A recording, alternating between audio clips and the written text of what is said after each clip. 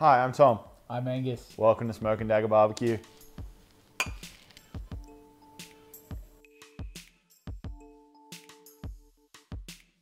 So what are we cooking today, mate?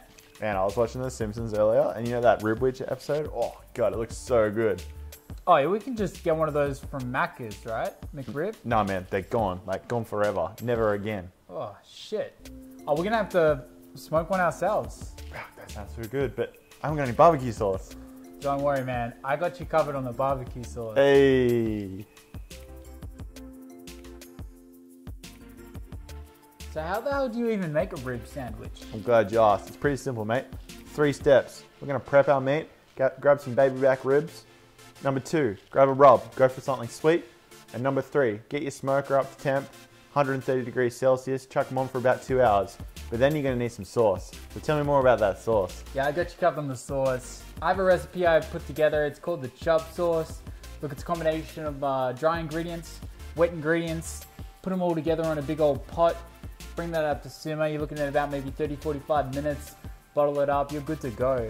Yeah, nice. And then after all that's done, we're going to grab some bread. We're going to throw that slab down. We're going to grab some pickles and some onion to cut through that sweet. And you got yourself a rib sandwich. So what we can see here, 2 racks of ribs.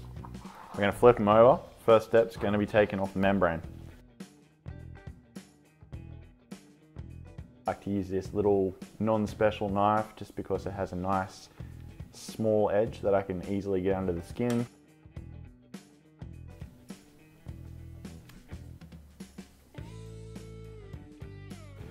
So as you can see here, the membrane is sticking up. What we're going to do is grab a piece of paper towel and you're just going to gently slide it back a little bit like that. Alright, for today's ribs, we're going to use the Cosmos Honey Killer Bee rub. Quite a sweet rub. Salt, honey, sugar, and some spices. Get a nice coating all over the top. And just pat your rub in.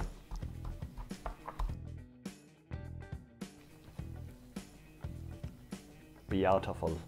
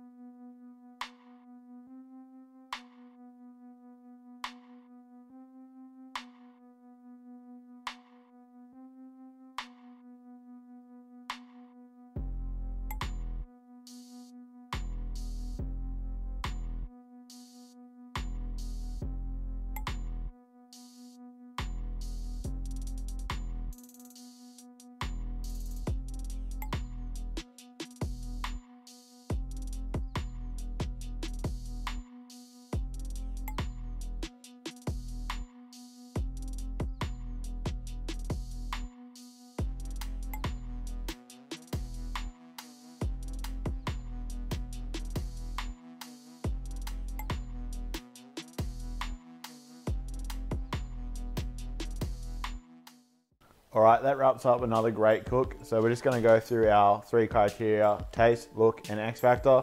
So from my perspective, the taste was quite good today. I'm going 4.5.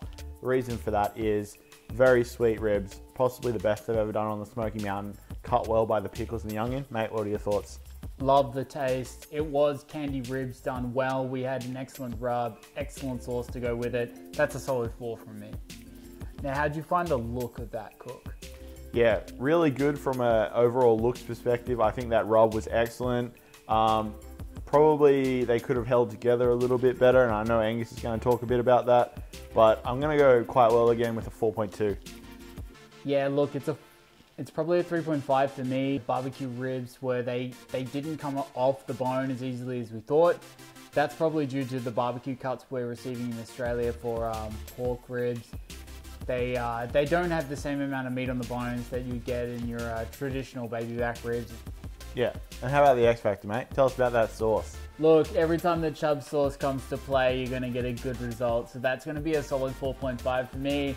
I thought it dished out the goods. Yeah, I'm going to agree. Great sauce, great kind of candy flavor, so excellent stuff all around. Great success.